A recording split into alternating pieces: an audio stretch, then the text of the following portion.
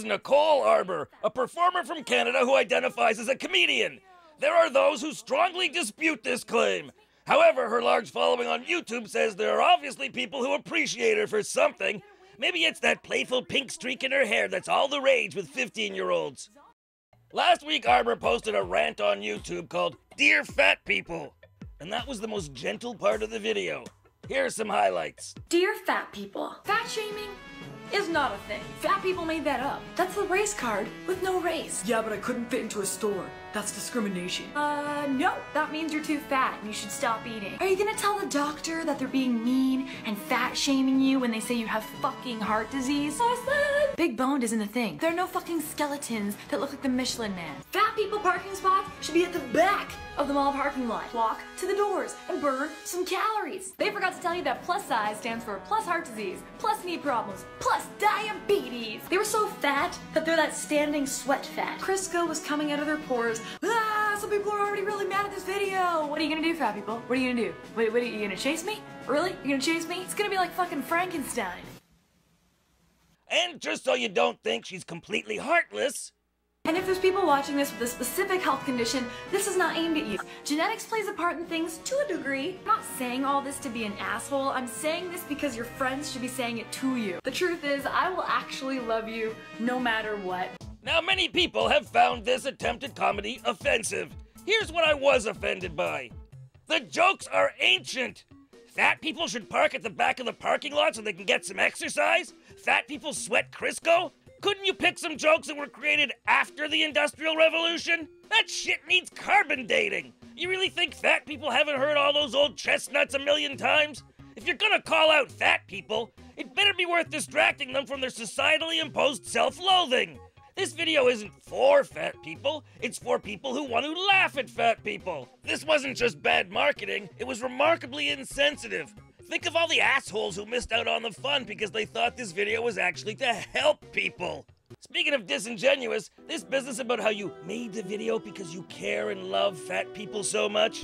Don't piss in my ear and tell me it's raining. Does this face look like compassion? Looks to me like indecision, spit or swallow. You don't like fat people? They disgust you. Own it. Don't pussy out with this compassion bullshit. If you're gonna be an asshole, at least be a genuine asshole. Now, on the off chance that you really made the video out of love, I hate to think what your Valentine's Day is like. Unless you really think that our culture doesn't do enough to tell fat people they're fat. The magazine covers, the models, the clothes never available in their size, the looks from people at the gym, whispers about them at restaurants, that people at Walmart site. After all these messages reinforced day in, day out, 24/7, you really think they needed Nicole Arbour to make them say, oh hey, now I get it, I'm fat? Was anything you said about the health risks wrong? No, but overweight people already know that. There's no need to be so harsh. That would be like me saying the professional comedians consider you a talentless hack who uses her boobs for nervous laughter rather than writing fresh material. And that people tend to write you off as an over-made-up airhead who will say anything for attention. See, you already know all that. But did my telling you really help? But hey, I'm telling you that because I care. But somebody's watching her videos, and her other videos of the same temperament, and not just to be outraged. Lots of people give her the thumbs up. Don't make that dirty. Arbour has tapped into the same discontent that Donald Trump has. People who want public voices to give them license to be assholes. And in mining these assholes for personal benefit, Nicole has found a motherlode. Go ahead, make that dirty. What? It's milk. Now I'm proud to say that there was a time I might have made a video like Dear Fat People. I'm proud because I'm speaking in the past tense. Having that in my rearview mirror shows I've traveled a distance from being that kind of asshole. And that's the teachable moment about Arbour's video. It's a useful marker for how far we've come as a society. Not long ago, taking cheap shots at vulnerable groups was so normal that routines like Dear Fat People would have been lost in the noise. By the way, I asked Nicole to be interviewed for this video, but she didn't respond. Could be she's just been getting so many requests from the media that she didn't see mine. To make it stand out, maybe I should have made the subject heading, Dear Over-Made Up Hey, she got 20 million views. The format is clearly effective.